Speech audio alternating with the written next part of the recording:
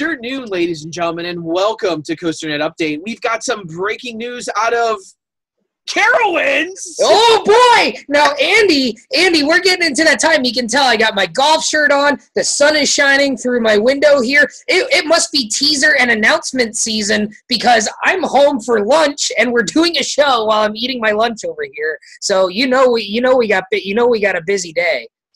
Well, Carowinds did drop another set of numbers for us for their Project Alpha. No posters, though. What? No posters, though. No posters today, though. A little strange. I don't know if they're saving those for later. So I guess we'll just talk about the numbers here. Yep. And we have three interesting numbers now. So on Granny's Secret Recipe, we have the ingredients of 3,255 hand-picked berries. Yep. 530 teaspoons of sugar, and 2 spoonfuls of Granny's secret ingredient. So it sure sounds like the hand-picked berries, that would be track length 3255. Yeah, I don't know what else that could be. The 2 spoonfuls of Granny's secret ingredient, I'd assume launches there. Yeah, I think that's what we're looking at here. The 2 minutes 24 seconds, whatever we already said might be ride time, 16 people. The 530 is the interesting one because that's the one that doesn't really lend itself. That's not an angle of any sort. That's not a number of inversions. It's too high to be a ride time, which we think we already have anyway in the 2 minutes 27 seconds. It's not a height. I would think anyways. 530. I don't think so. The only thing that I thought of is there's some discussions that if this ride is like a Blue Fire, which it could be, given some of the stats that we think we've been given, and if it is a Mac multi-launch, you could have stats similar. If I thought Blue Fire has like an indoor dark ride section before the launch, and there's talk that it would be launched out of a barn or a shed type thing, I could maybe see 530 being the amount of track that's inside a launch building or a dark ride type building, but then you're only leaving 2,700 feet outside of that, which I don't know, maybe that's enough. Maybe that's a reasonable amount. Well, that's a lot of track to put inside, isn't it, though? It is, considering what we think the overall track length is. At 32:55, that's not a very long number, but a 2 minute 24 second ride time. I mean, we just learned that Kennywood's got a 4,000 foot long coaster that's only 2 minutes long. So if you're going to have a shorter coaster that's longer with a launch and no lift hill, maybe you're going to eat up some time in a dark ride type building. So I don't know. I think it's plausible. I don't know what else 530 could really be. I've got nothing on 530. That's the best that I can come up with, and I'm not really sure. Unless you're converting the number to something else, like centimeters. Unless you do something like that, I don't see what else you could come up with there. But I think overall, having begun to piece this together, Danny, I've been doing a little research here on my own, and I think I'm coming closer to what the story of this ride's going to be. And a lot of things that you have said over the past few weeks kind of added into this. Mm-hmm. But the one thing is that we see throughout all the teasers is this moonshine theme. And we see it once again in this video with the ingredients. We've seen it before when they talk about Granny's Jam, which is also a reference to moonshine. That moonshine, I feel, is going to be a big part of this. And we've been trying to rectify how does moonshine tie together with the name that we've seen trademark Copperhead Strike. We don't know if that's a real name still. We're not sure.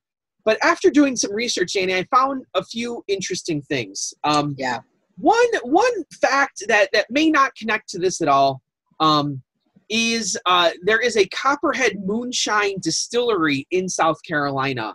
Only a couple hours away from Carowinds, just north of Greenville. And they, it's called Copperhead Mountain Moonshine, and maybe there's a tie in there. We know Cedar Fair is doing a lot with the alcohol, with the brews and barbecue. Is it that far of a stretch to say that they're going to tie, make a real deal with a real company to bring in, some moonshine to maybe sell in the park? I don't know. We'll see. But another thing in my researching was something called Copperhead Road, and this part of it, if you look it up, Copperhead Road, that this piece of this, actually Copperhead Road refers to anything to do with moonshine. That it's an old terminology that, hey, I'm going on Copperhead Road tonight. And so we see Copperhead being used in that terminology once again with moonshine. Yeah. So I tie this back to what you talked about with Thunder Road, and how if you talk about the shed, and if the shed is going to be 530 feet long, I could see them telling a whole story that, hey, there's some moonshiners out in the forest or in this barn trying to, distill moonshine. And then they're using the copper stills to make the moonshine inside this barn or this shed secretly. And we talk about how the original theme of Thunder Road, one track was the hot rod cars and the other track was the police cars. And the original theme of Thunder Road was moonshiners trying to outrun the police. And this will be located on the same plot of land, partially, where Thunder Road once was. And we've even seen the White Lightning references. White Lightning is actually a flavor of Old Smoky moonshine, which is made down in Tennessee. So, that's a common refrain in the moonshine industry. And the word Copperhead specifically ties back to that whole idea, as you mentioned. So I think there's a lot of things to be tied together there. Yeah, and I think we're coming closer here, and I could see maybe a launch right out the shed too, which would be kind of exciting. Well, and you talked about the whole how they're doing the products like the Ruga Brew and stuff like that. Yeah. What's the other one? Valraven? Do they have one for Valraven? They have a whole bunch of them now. There's one for Haunt. There's one for. Oh, okay. So I could see maybe a partnership even with this Copperhead distillery that's down there in South Carolina, and maybe they even make a specific moonshine called Copperhead Strike. And maybe there's kind of a cross theme where it's like it's kind of snakes but not really. I don't know how maybe that would all tie into it, if there would be some sort of crossover somewhere in there. But I would expect that, we didn't get any posters today, which struck me as a tad unusual. Yeah. I was thinking it's been about a week now since we've seen some, so I was thinking that maybe we get some more posters. We didn't, at least not yet.